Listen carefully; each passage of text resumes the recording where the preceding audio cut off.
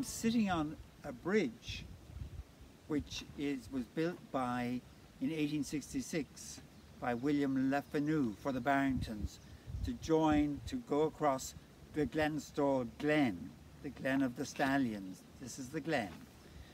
Now, this glen is very important. It contains a wealth of biodiversity.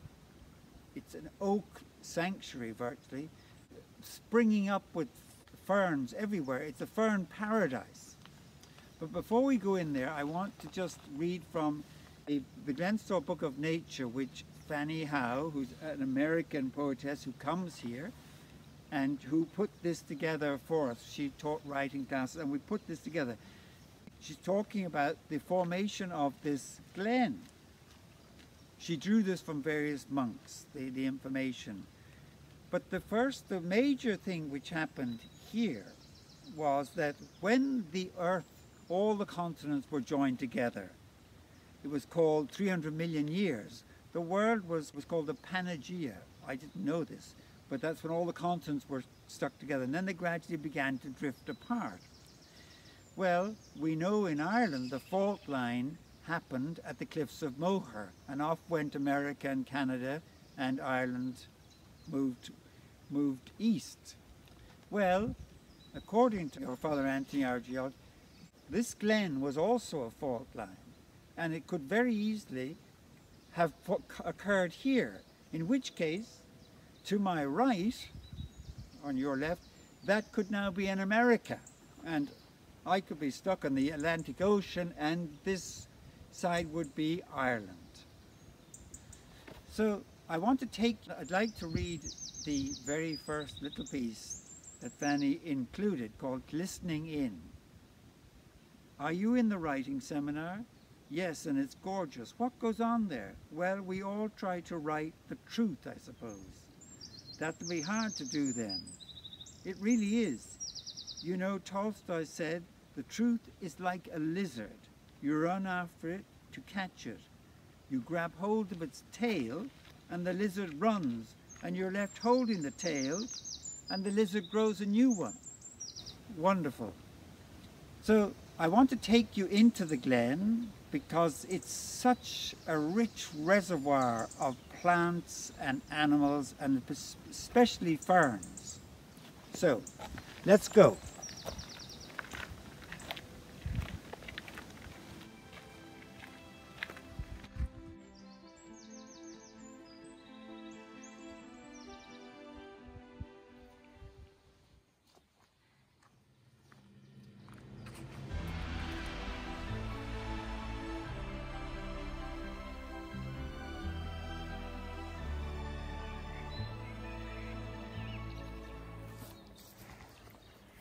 So here is an example of a clump of bracken. Bracken not to be confused with the ferns. The main fern I want to shoot, which is Dryopteris Felix Mass, which we'll get to. This reproduces by creeping along under the soil using a rhizome and then sprouting up. Like a strawberry does above ground, it does underground. So it can reproduce and colonize the whole area and wipe out everything else. It's huge. It grows to, some of this is 2 meters, and it can grow even higher in some places. So that's bracken. It has had many uses. It's been used in the soap industry. It's been used making glass. It's been used in the beer making, as I said, and also the rhizome has got a starch in it, and that's been used for bread in the old days. But people Japan, they use quite a lot of it, but nowadays it's frowned upon because it has been linked with cancer and also I think poisoning horses. So it's not a very I wouldn't advise eating either its leaf or its rhizome.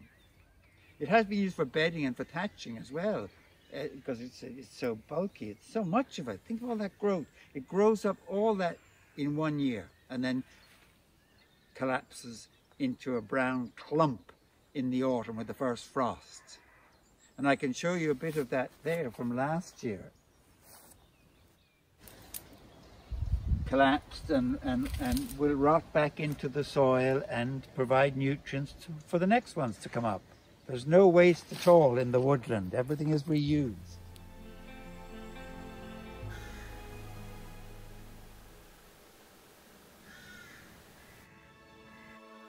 This is a spreading wood fern, found commonly in the woods. And what's interesting about this one is that the sori, the sporangia, which produce spores, are black on the back of them. And we'll talk further about what they do when we see some other larger ferns.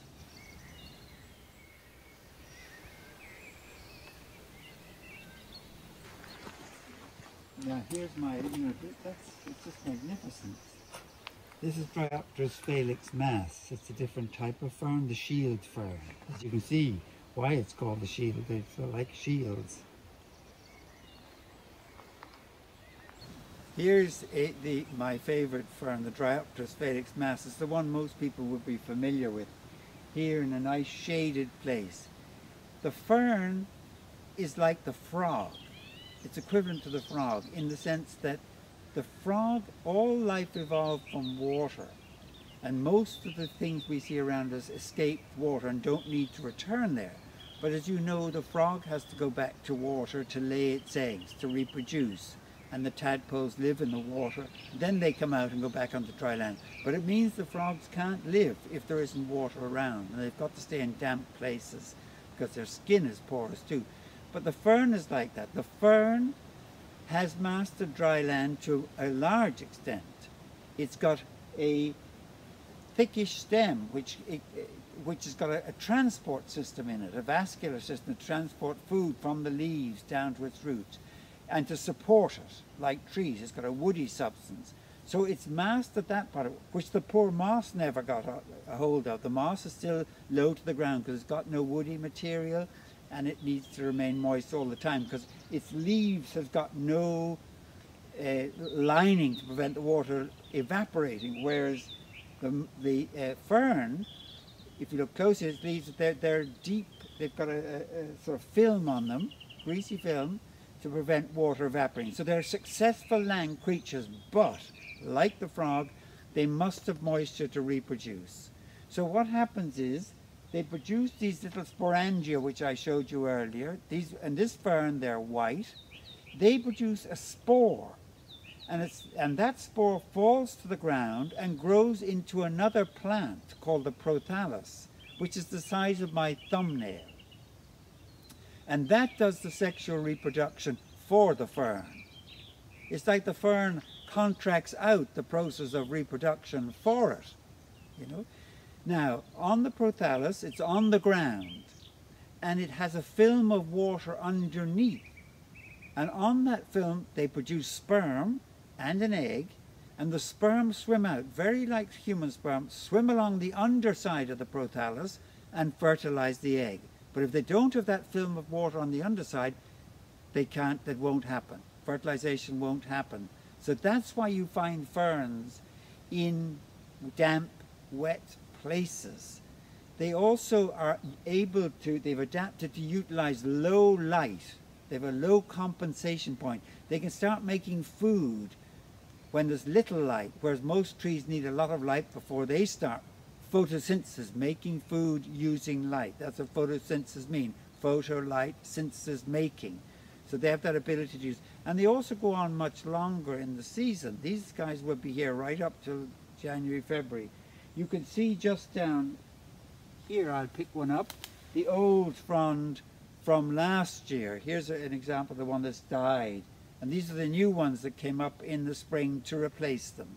So the fern is partially successful inhabitor of dry land, but it is still a bit to evolve. Whether that'll happen or not, I don't know.